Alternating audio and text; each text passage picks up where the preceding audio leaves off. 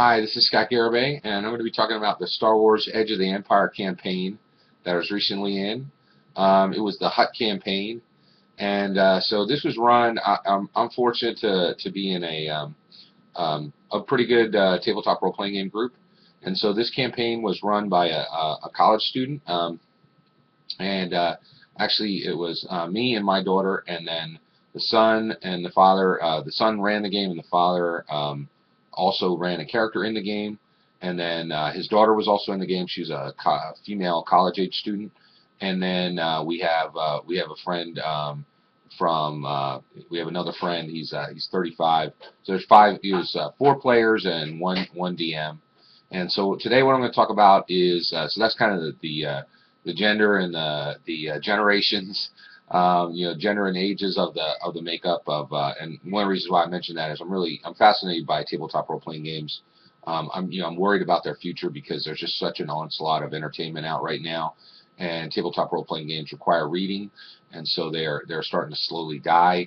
Well, it's arguable. It's just like comic books. It's a weird thing. There's so many parallels between tabletop role-playing games and comic books. So if you listen right now, people will say that comic books are just on the way out. The largest subscription in the world right now for a comic book is 120,000 comics are sold for the #1 selling comic book, and that's nothing. There's magazines and it just much. It's a very small distribution compared to what they used to sell. But on the same side, Avengers just almost made $2 billion, so it's really hard to say what the real state of comic books, not comic book characters, not comic book fiction, but comic books are. Same thing with a tabletop role-playing game. So I'm really kind of fascinated. So I feel super really wonderfully blessed to be in this group because we have females and males in the group, and actually you need females being attracted to the hobby. Generally, it's been a male-dominated hobby for a long time. And so, I want it to be robust. I wanted to have many minorities involved. I wanted to have, men and women who are enjoying it. So it's one of those things. And then, so I'm blessed to have to be in a group which has a pretty good spread of ages, has a good spread of genders, and it's really fascinating to me that the game can actually support and people can have fun, if they're 43 or 14, and that was the range in our game, which is pretty unusual. So, and Star Wars Edge of the Empire really did a great job of allowing everybody to play a character they wanted. So today I'm going to talk about the characters in the game, all the characters except mine. I'm going to do a separate video for mine, just because I can talk in more depth because I wrote the character. So there were 3 characters in this great game, and boy, they were really cool. So the first one was played by a guy my age, the father of the GM. He played a character named Ian Tolo, and Ian Tolo was a smuggler. So he had a very, very high, excuse me, he had a very high piloting skill, and he had some street smarts, and he was really good with a blaster. And so, and the game, and he wasn't, I don't think, well, Ian Tolo is actually Han Solo with the letters brought down or brought up 1. So H goes to I, S goes to T, and Ian Tolo is a really clever name. It's really neat, and he did have a Han Solo flavor to him. But I also thought that the guy who played him did a great job of really just really doing a good job of making him unique and exciting, and he had a lot of that same flair as Han Solo, but he made choices that Han wouldn't have made, and it was pretty interesting. But just like Han, he had some epic saves. So one of the most the coolest things he accomplished in the game was we had 2 jobs. They were both the same. We had to assassinate 2, and they were different runs, essentially different adventures. But we ended up assassinating 2 different Hutts, right? So that was our job. And my character was like, we really want to do this, but we went down the road. And it was great. We really had a lot of fun with it. And so one of the things we had to do was, in order to infiltrate the Hutts, there was a swoop bike race, and so we had to pose as a swoop bike racing gang. And Ian Tolo won the swoop bike races, which was really neat. And so he used his piloting planetary in order to get that done, and that's one of the skills in Edge of the Empire. So one of the things that I'm just kind of calling out here is Edge of the Empire does a fantastic job of letting you tell amazing, really exciting Star Wars stories with the same flair as the films. I just really enjoy this game. The books are beautiful, just full color, hardback, really fantastic, extremely well organized. The art is just stunning. Really captures all the wonderful races in Star Wars, and so forth. So let me get back to the player characters. So another player character was H1N1. This is really fascinating.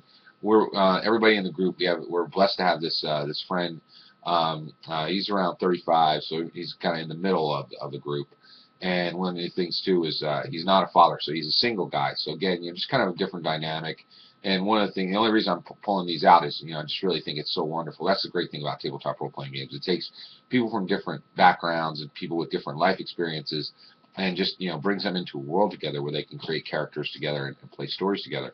So he made a droid named H1N1. It's a little clever joke on his part, and so one of the things that was interesting was his droid had served a Jedi just the way R2-D2 had served Luke. The only problem was there was a point where the droid just worked so closely with his master that he actually, and his master was constantly studying the Force using holocrons, that the droid came to believe that he was on a journey to actually learn the ways of the Force, that's my phone. Sorry, people. So to learn the ways of the Force, you have a droid who believed he was a Jedi, which was just stunning. And this player is just phenomenal. He's one of the best role players I've ever seen.